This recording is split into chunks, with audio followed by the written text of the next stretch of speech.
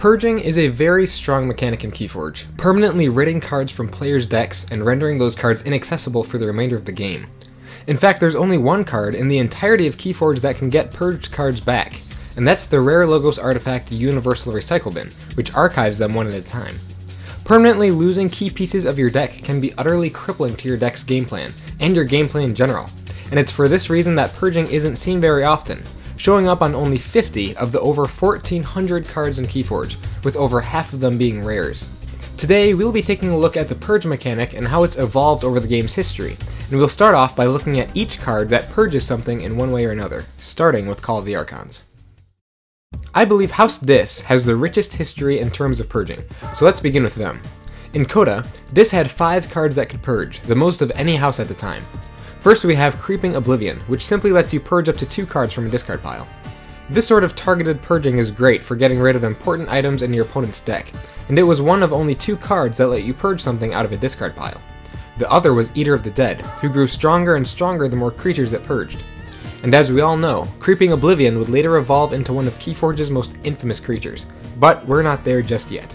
Another disc creature that purged was Stealer of Souls, that not only purges the creature it destroys in a fight, but also gains Ember for doing it, making him a source of deck control, board control, and Ember generation all in one, making him quite the threat.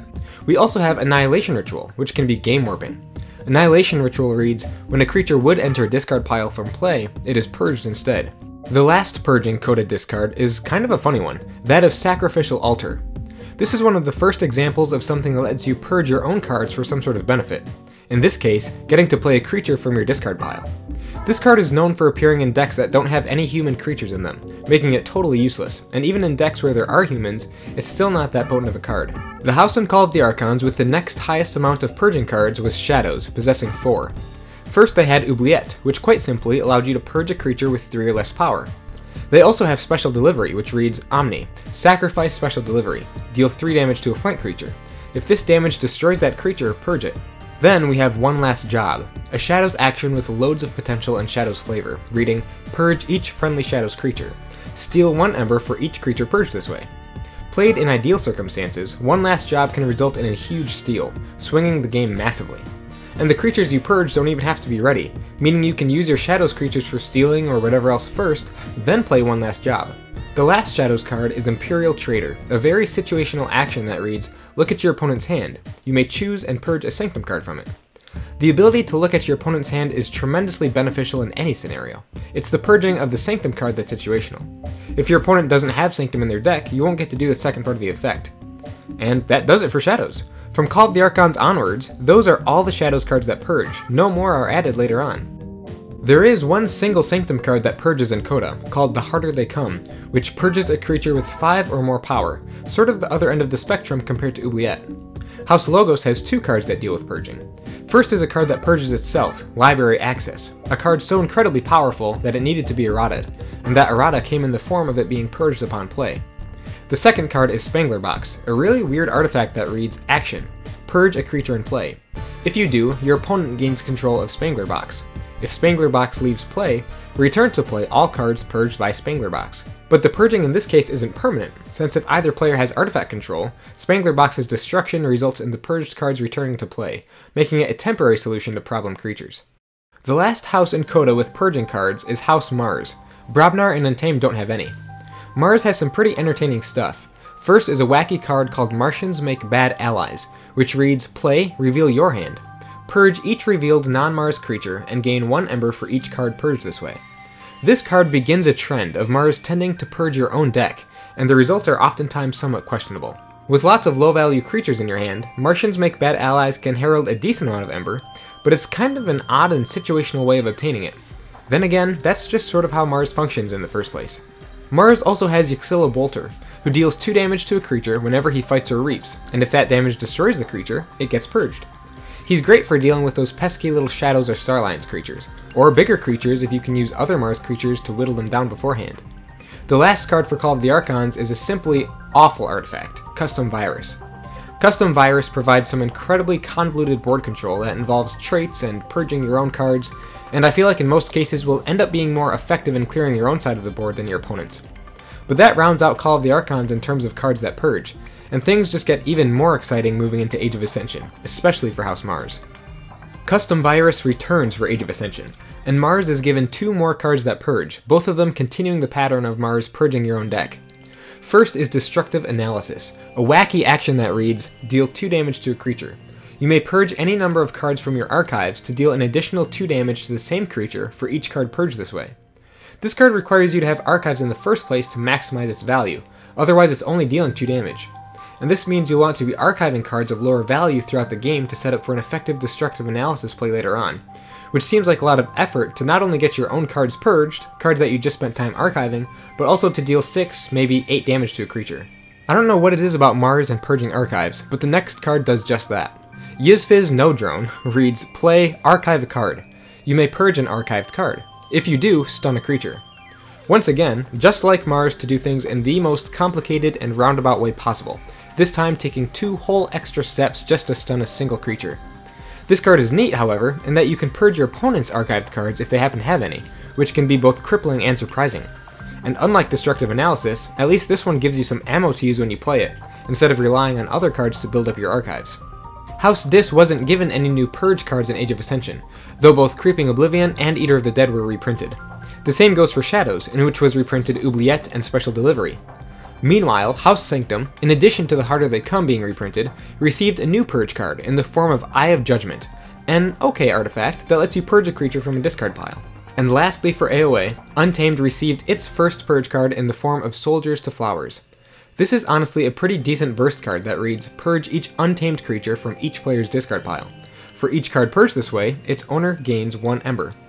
Against decks with no Untamed, Soldiers to Flowers only affects yourself, and with the relatively middling creatures found in AoA Untamed, purging your own untamed creatures isn't often a real detriment, especially with how well it leads into a key charge.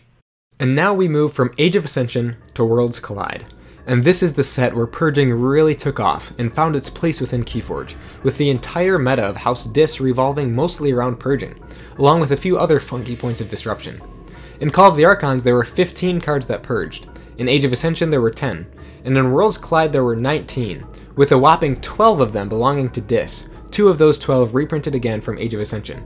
Let's start things off with the card that has, since its arrival, become a staple of any halfway decent Dis deck, the infamous evolution of Creeping Oblivion, Infernus. If you've been around KeyForge for much time at all, you've surely experienced the pain of Infernus more than once, and it's never a pleasant experience. This card changed KeyForge forever when it was first printed in Worlds Collide, and there are plenty of places around the internet where its viciousness is described in great detail. It provides Ember control and deck control simultaneously, doing what Creeping Oblivion does but better, and in multiples, and comboing with cards such as Hysteria, Exhume, and Stirring Grave. Decks that rely on the Ember bonus icons on their cards to generate Ember tremble in the presence of Infernus. And decks that win due to powerful combos are slowly picked apart by this card, taking away their critical combo pieces until there's nothing of value left. Infernus was the card designed to counter the classic Untamed rush of Call of the Archons, transforming key rush elements into liabilities rather than assets. Dust Pixies, Fertility Chance, and Ghostly Hands are all prime targets of Infernus' abilities, and it doesn't help that either discard pile is fair game. Anyway, moving on from Infernus, let's take a look at the other discards that can purge in Worlds Collide. Paired thematically, though not in deck appearance, are Lesser and Greater Oxtet. Both purge cards out of your hand to give you a bonus. For Lesser Oxtet, it's making keys cost +3 whenever you reap with them, and Greater Oxtet gets gradually boosted in power at the end of your turns. They're not great cards, but can make for some interesting scenarios. The same goes for No Name, who gets +1 power for every purged card belonging to either player, and purges a card from a discard pile when he's played, and then whenever he fights or reaps. Another popular disc creature came in the form of Imp Spectre, who purges a random card from the opponent's hand when it's destroyed. Recurable, and showing up in multiples, Imp Spectre is a classic disruption card that can really hinder your opponent. If it manages to hit a card the opponent is relying on, that's even better. There's also Buzzle, a fighting machine that can mow through entire battle lines, purging your lineup to fight into the opponent's. There are a number of creatures in Worlds Collide Dis that can act as fantastic fodder for Buzzle to burn through to continue fighting. We also have Bornit, who's an immense threat when he hits the table. He reads, reveal the top 5 cards of a player's deck. Purge a card revealed this way. Shuffle the other revealed cards into that deck. Being able to purge something that's coming up in the opponent's deck a potential future threat, is hugely advantageous, especially since you get free choice of any of the 5 cards Bornit reveals. However, since Bornit is only a 3-power creature, he's pretty easy to take off the board. But there is an alternative, Bornit's Touch, which is an action with the exact same effect as Bornit, guaranteeing you the chance to use it. Whereas with Bornit, you only get the effect if he survives, but is repeatable if he does. With Bornit's Touch, you are guaranteed the effect once. There are 2 more discards in Worlds Collide that purge, the first of which is the elusive EE on the Fringes, offering some steal in a house that doesn't usually steal. His text box is so fun to read, I just have to read it out here. It says, during your turn, after you discard a discard from your hand, you may purge a discard from a discard pile. If you do, steal 1 Ember. Since EE's effect is a passive effect, you can utilize it as soon as he hits the board, and that can result in some pretty massive steals, in addition to thinning out your own hand and deck. Or if the opponent is also playing a disc deck, you can purge threats from their discard pile and steal Ember for doing so. The last discard for Worlds Collide is the incredible Harvest Time. Harvest Time reads, play, choose a trait, purge each card with that trait. Each player gains 1 Ember for each card they control that was purged this way. Under ideal circumstances, you could purge your entire battle line for a massive Ember burst, or take care of problematic creatures your opponent controls. Something to remember about Harvest Time is that artifacts have traits too, meaning that you can purge artifacts using this card as well, increasing its versatility even more. It's also one of the only cards that can one-shot the Kurakin, in case you're wondering. Now we're finally out of Dis. I mentioned this card at the start of the video, but Universal Recycle Bin is the one card that returns purged cards to play, not counting things like Spangler Box, which are more of temporary purges than true purges. Oubliette and Special Delivery return to Shadows from Age of Ascension, and are welcome inclusions. Brobnar has the 2-card pair Aigon the Green and Aigon the Terrible, but the purging only happens within their own functionality. Aigon the Terrible can only remain in the battle line once Aigon the Green has been purged. There is also Chrysosaurus, who only purges himself if he fails to capture 10 Ember upon play. And lastly, we have one of the 10 anomalies introduced in Worlds Collide, the Grim Reaper. He implements the Haunted keyword, which is a mechanic that will supposedly show up in a future set. He reads, if you are haunted, the Grim Reaper enters play ready. Reap, purge an enemy creature and a friendly creature. He offers some pretty decent targeted removal, and can do so instantly if you have 10 or more cards in your discard pile. And now we can finally transition from Worlds Collide to Mass Mutation, which has 13 cards that interact with purging. In House Dis, nothing new is added, and only 3 cards return, those of Harvest Time, Imp Spectre, and Infernus. Shadows reprints Imperial Trader and One Last Job. For Sanctum, Eye of Judgment is reprinted from Age of Ascension, and is given 3 new purge cards. First is Fangs of Gizelhart, which simply purges the most powerful creature. There's also Purify, which is just a really weird card that targets mutant creatures and replaces them with any non-mutant creature. And Book of Malfaction, which not only purges creatures, but also possesses its very own unique counter, the Warrant counter. Book of Malfaction builds up warrant counters via the opponent stealing your Ember, and you can purge a creature once per turn by using the artifact's Omni ability. In some matchups it does a lot of work, and in other matchups it's utterly useless, so it really comes down to the sort of deck you're playing against. House Logos was given 2 brand new purge cards. Well, 3 if you count Library card, but that just purges itself once you choose to use it. First we have Cyberclone, which reads, play, purge another creature. Until Cyberclone leaves play, it has power equal to the purged creature's power, and gains that creature's armor, keywords, and traits. Cyberclone effectively becomes a doppelganger of the creature it purges, just without its abilities.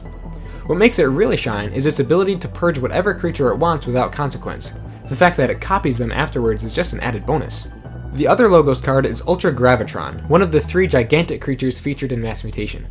It reads, play, archive the top 5 cards of your deck. Fight Reap, discard a card from your archives. If you do, purge a creature and resolve each of its bonus icons as if you had played it. There are just not enough good things to say about Ultra Gravitron.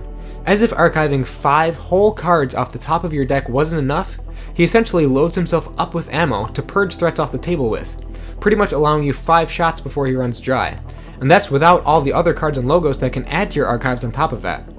And even if Ultra Gravitron does get destroyed before you have the chance to use his Fight Reap effect, at least you then still have a massive archive to pick up on a later turn. He's the infinitely, exponentially better version of Yizfiz Nodrone. And the last card for Mass Mutation is an Untamed, Reclaimed by Nature. Reclaimed by Nature lets you purge an artifact and resolve its bonus icons as if you had played it, taking advantage of the enhancements found everywhere in Mass Mutation. It's one of the best artifact control cards in the game, right up there with Hawk and Mollymawk in my opinion. There's only one set left, Dark Tidings. Shockingly, the only reprints that show up in this set are Library Card and Logos, and Crassosaurus and Saurian, both of which just purge themselves. Everything else is brand new. In Logos, we have Think Twice, which lets you play an action card straight out of your discard pile, and then purge it, a balanced price for such a strong effect. There's also Honor's Keysis, a really solid key cheat that's strong enough that it gets purged once you've played it, only allowing you to play it once per game. There's Groundbreaking Discovery, an action that always comes with Dr. Veroctor, Reckless Experimentation, and Rooftop Laboratory. And last for Logos is Forgive or Forget, one of the classic Dark Tidings choice cards that presents you with the option of either archiving 2 cards of different types from your discard pile, or purging up to 2 cards from a discard pile. Sanctum has a brand new purge card in the form of First or Last, another choice card that lets you either purge each creature with the lowest power or each creature with the highest power. Obviously, timing is key when playing this card, to ensure you don't hurt yourself more than the opponent, and sometimes you may just have to end up discarding it. Saurian was given 2 new purge cards, the first of which is Ostracize, letting you lose 1 ember to purge a creature. The other is Swallow Whole, a really weird action that you can only play when the tide is high, and reads, choose 2 creatures, purge the chosen creature with the lowest power, and give +1 power counters equal to its power to the other chosen creature. The last 2 purge cards in the game come from House Unfathomable, and one of them just purges itself, Dark Discovery. It's another one of those key cheats that's powerful to the point that you can only use it once, and it gets purged when you play it. The other Unfathomable card is a bizarre creature called General Sherman, who reads, General Sherman deals no damage when fighting. Play, purge each other creature. If General Sherman leaves play, return to play each creature purged this way, exhausted and under its owner's control. Once you get over the initial shock factor of this card, you realize he's kinda like Spangler Box, although he purges everything all at once instead of 1 creature at a time. So now that we've taken a closer look at each card throughout KeyForge that interacts with purging in one way or another, we can get a better picture of how purging has truly evolved throughout the sets as a mechanic. Clearly it's changed quite a bit, going from something seen very little to an entire house-defining playstyle. In many cases, it's used as an offensive mechanic, manipulating the opponent's deck and disrupting their game plan. But in many other cases, it seems to be something of a price-reward mechanic, where you pay the price of purging something from your own deck in order to gain some benefit. If we look at Call of the Archons again, we see that many of the purge cards there are used in an aggressive fashion. Most of the cards are meant to go after the opponent in some way, either purging cards from their discard pile or purging creatures straight from the battle line. The exception is with House Mars, which, as always, does things very differently. There are also the cards so strong that they purge themselves, such as Library Access, and later Library Card, and key cheats such as Honor's Keysis and Dark Discovery. It's in cards like Sacrificial Altar and One Last Job where we see the trend of self-purging for a reward get its start. In Age of Ascension, more cards are added that continue this trend. Destructive Analysis, Yizfiz No Drone, and Soldiers to Flowers all force you to pay a price for their benefit. Clearly in Age of Ascension this trend hasn't been mastered yet, since the 2 Mars cards I mentioned really aren't all that good and don't seem worth it in the long run. But as I said before, I think Worlds Collide is where purging really found an excellent balance, with House Dis revolving primarily around purging, and the designers have only continued to perfect it from there. It's interesting to see an entire house with something like purging as such a prevalent mechanic, and Dis utilized it in some really cool and unique ways. In Worlds Collide, Dis was filled with a lot of mediocre creatures and actions that acted as fuel for these purge cards. Malison, Lilithal, Dendrix, Eterome, 3 Fates, Orb of Invidious, and all the different Bane cards didn't matter all too much in the long run, and could be purged without too much consequence. This reinforces the idea that purging evolved into a price, allowing you to reap the benefits of cards like Lesser Oxtet or Eon the Fringes if you purge something first. Of course, this concept fell flat in some areas, such as with the Aigon pair, or Greater Oxtet for many people, but overall, it felt balanced and offered a unique twist. Mass Mutation, on the other hand, seemed to shake this formula up a little bit, and return to Coda's roots of offensive purging. With the introduction of cards like Cyberclone, Fangs of Gizelhart, Book of Malfaction, and Reclaimed by Nature, things were simpler again, and the only cards that really implemented the price-reward strategy of purging were cards like One Last Job. Dark Tidings picked up where Worlds Collide left off, printing new cards that really made you think. Ostracize, Think Twice, and First or Last are cards that really encapsulate the concept we've been talking about. Many of the other cards are, once again, cards that just purge themselves, but overall, there's lots of strategic purging rather than just purging whatever happens to be the primary threat at the moment. I think purging is a really cool mechanic, and I hope it's something that can continue to be implemented in new and unique ways in the sets to come. It's not always the most impactful mechanic, but under ideal circumstances it can be absolutely ruinous, or beneficial. Let Let me know what your thoughts are on Purging and the way it's evolved. I'm sure there are some points I probably missed, and I would love to see them brought up. Thank you all so much for watching, and I can't wait to see you all again in the next one. See you later.